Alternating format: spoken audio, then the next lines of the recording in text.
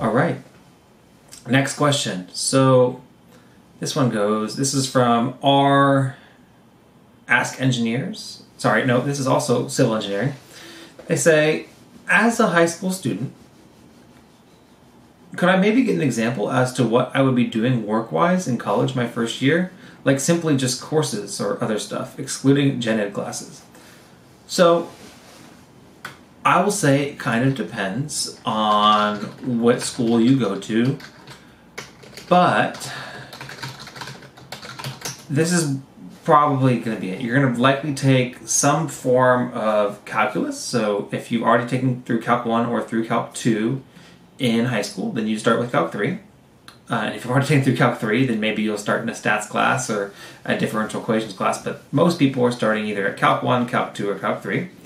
And then if you haven't tested out of physics yet, so if you didn't get college credit for physics, then you'll likely take an introduction to physics mechanics class in your first semester of college.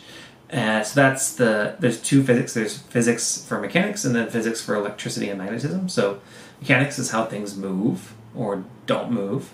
So you'll take that. And then you'll probably take a lab class for that physics class. And then you might take an intro to CAD class or an intro to general engineering class as well. But those will be your main engineering courses you take in your first semester as a college student. And then in your second semester, because you asked first year, then you take the second half of physics, electricity and magnetism.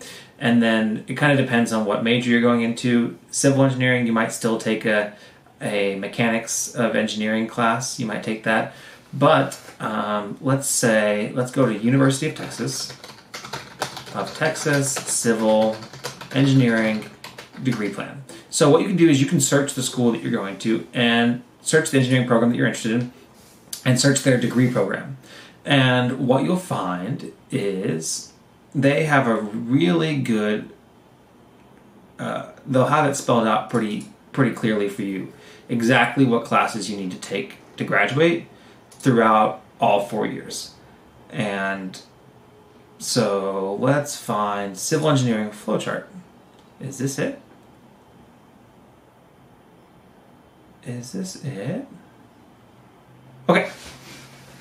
So first fall at UT Austin, if you're a civil engineer, you'll take differential and integral calculus, so that's the beginning of calculus. You'll take principles of chemistry. I didn't mention that earlier. I actually didn't take chemistry until my sophomore year, but civil engineering systems, so an intro to civil engineering.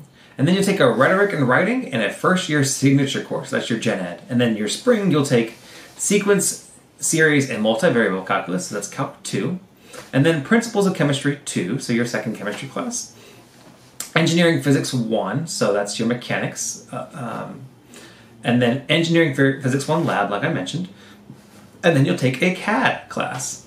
So that's what you do at your first year. So every single university that in the US and most other schools around the world, they'll have a flowchart or a degree plan or something like that to tell you what you can kind of plan for. And the cool thing about that is then you can look at that and say, all right, well, what classes do I don't have to take because I have credits for, and then you can kind of take more electives and or maybe speed up some of the gen ed stuff your freshman year because you're gonna still need to get a bunch of prereqs. So depending on, unless you're advanced in your prereqs, the progression of like when you take the engineering classes is most likely going to be the same because you can't skip and you can't take thermodynamics before you take mechanics or dynamics or something like that, that kind of thing. But if you go to your university's flowchart, they'll do a good job of spelling that out for you. So I wish you the best of luck. It's very exciting that you're going into your first year of engineering,